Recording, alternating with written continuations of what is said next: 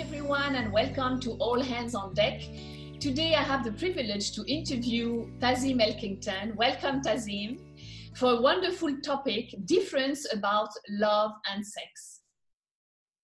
Thank you, Virginie. Lovely to be here with you again. Thank you. Thank you. Always a pleasure. So TAZIM, tell me, how would you describe love and sex? Why they don't go hand to hand together? It's very interesting to know that. So let's start with sex. What is sex? When two people see each other and they're attracted to each other, it's always from the physical point of view. So you see someone and you feel an attraction. And this attraction is based on the fact that this person has a frequency that is similar to your frequency, for one thing, most likely. And secondly, based on something about that person that is part of your memory. So it could be that this person has the frequency of your father. It could be the frequency of an ex-boyfriend or girlfriend. It could be the frequency of something that pulls you based on your memory box. Okay. Okay. It could also be depending on, different people's beliefs. I believe that we have many lives and there's karma, and sometimes that memory could be from a past life where you've had interaction with this person as well. So this attraction has many reasons. It's not one reason. It could be for different reasons. And at that point, you're attracted physically to this person. And there's something always for two people when they're attracted that they need to learn from each other. And it's not always good. It's not always bad. It's not always ugly. It just depends. It takes its course. So that is the physical attraction, which then leads ultimately to the sexual interaction. Now, what is love? Love actually doesn't have a description. Love,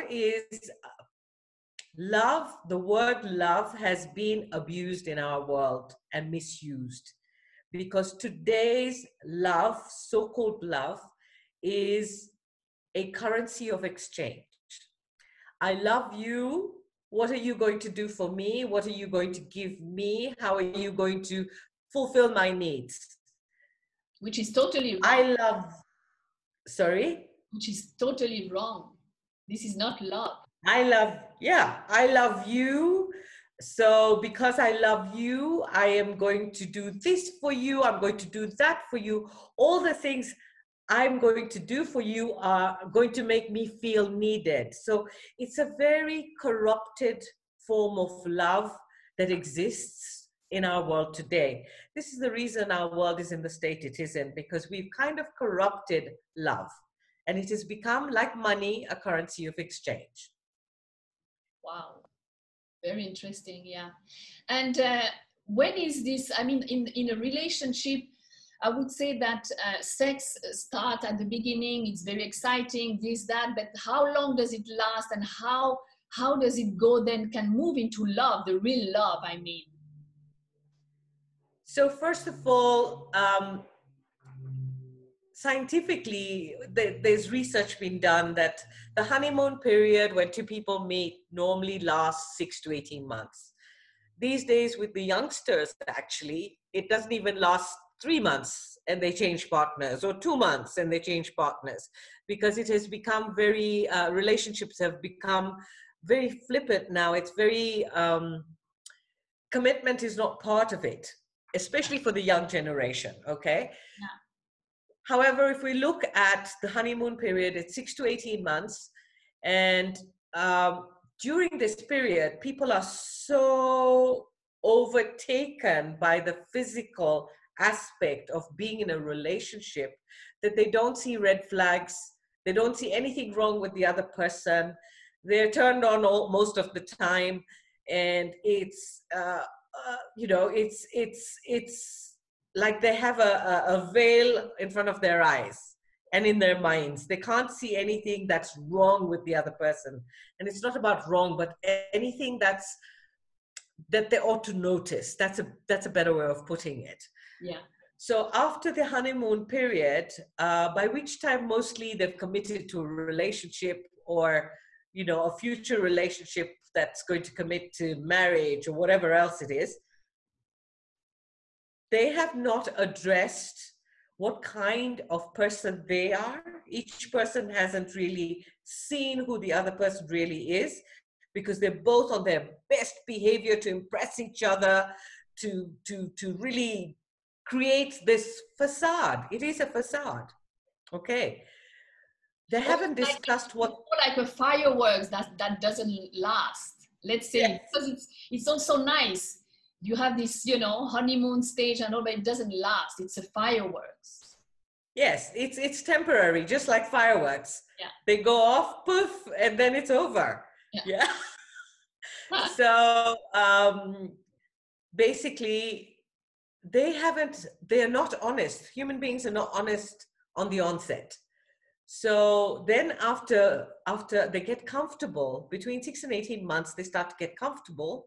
Their true nature starts to show up. And when their true nature starts to show up, they start to realize, oh, I don't like that. Oh, I don't agree with that. Oh, stop doing that. And they also start taking each other for granted. So they start going back to their older habits when they were single. And all these things start to bring a lot of chaos. Yeah. And what they haven't addressed is the fact that every single human being on the planet has baggage. And they have not addressed their personal baggage. So each one has their own baggage. And then they start to create mutual baggage. And then the arguments start, then the disconnections start. And then before you know it, the relationship isn't working anymore. And because they haven't laid the foundational rules for their relationship, they don't know how to deal with it. So I get a lot of couples coming to me and saying, we've been married 20 years, 25 years, 10 years, whatever it is. And I'm not happy. One party comes to me and says, I'm not happy. The other party says, I don't know what's going on because I'm very happy. So they're completely disconnected. It's not about happiness. It's about the fact that they are discontented and comfortable in their discontent. Yeah. But Tazim, tell me, because many people, I think nowadays the relationship doesn't last like it used to last. You know, like as you said, there is divorce after 10, 20, 30, 25 years. So would you have something to tell today on the platform for people to know how to work on their relationship? Because at the end, we want the relationship to work. So mostly people have tried what they know, which is their own, you know, whatever their own knowledge is, or they try to talk to friends and try to get advice, which never works, okay? If you want your relationship to work, you have to go for therapy. There's no other way. But I interrupt you here, Tazim, because I was talking with my daughter who does a study in medicine, and she told me something about psychology, that when a couple goes to a therapist, already it's too late. Because I think it's important, as you said, that each member of the couple has to go prior to life relationship to clear things, because sooner or later it comes up. So I was very intrigued about that. Can you let me know about that a little bit more? So firstly, before anybody commits to a long-term relationship, my suggestion is they both go for therapy separately. Okay. And then after they've done their separate therapy, they come together as a couple. I've done this for a couple of couples, and it's worked fantastic, where each one comes to me, we clear each one's baggage, then we bring them together, we lay the foundational values and the foundational, I don't like to say rules because I don't like the word, the foundational values, agreements, yeah, and commitments that they have to make the relationship work. And these agreements are really important because they can go back to them anytime one of them breaks the agreement. Yeah. But So Mhm. prior, if the younger generation can do this, because 30 years ago we didn't have counseling and therapy as a mainstream. Now it's becoming mainstream. And as it becomes mainstream, young people are beginning to realize that they also have issues on commitment, because a lot of them come from broken homes or marriages that didn't work. I don't like the word again, broken homes, but from separated relationships. Yeah. So if they come from that, they already have a break in trust. Yeah. So if they don't deal with that, they're not going to be able to create healthy relationships. And Tazim, some people, you know, they get divorced, they have a second marriage, again it falls, and I know what I'm talking about by my experience. Is there a chance for people, even when they are 80 years old, to change? Because, I mean, the pattern always comes if you don't fix yourself, right? So they can change, we can change. There is a hope for everyone to settle their love life, no? So I think we have to, first of all, there's two parts to this. The first thing I'm going to say is that we have put so much importance on being married that we've forgotten not everybody was born to be married. Mm-hmm. Or not everybody was born to be in a relationship. And not everybody was born to be in a relationship for all of their life with one person. Neither was anybody born, not everybody is born to have to be in a relationship all through their life, even with different people. So first of all, let's define that. Yeah. Because there are people who really came to be on their own. Look at the monks, look at the nuns. Okay, but it's not just that group. Even normal human beings, regular human beings, normal, I don't think there's any normal, regular human beings, not everybody was born to be in a relationship or in a marriage, okay? Secondly, if we talk about can people change? There is not a single human being on this planet that cannot change. I love that. What? Yes, not a single human being.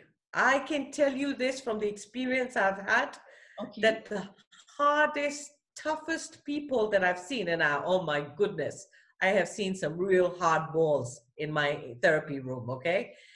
And I have seen them change in front of my eyes because they have made the decision to change.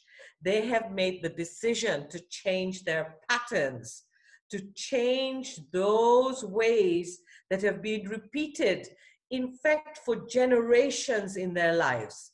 So if I've gone back to their stories, their grandfather behaved in that way, the father behaved in that way, he's behaving the same way, and he's decided he's going to break that. Same with women. Great-grandmother, grandmother, mother, and now they've decided, this person today in the present time has decided it's enough now. I want to, yeah. Yes. Fantastic. Thank you so much, Tazim. I could go on and on, but we have other topics coming on the platform. Thank you so much. I loved it. And to all of you listeners, please stay tuned for more to come, to have a more balanced life and to find more who you are deep inside. Stay tuned, stay safe. Thank you so much.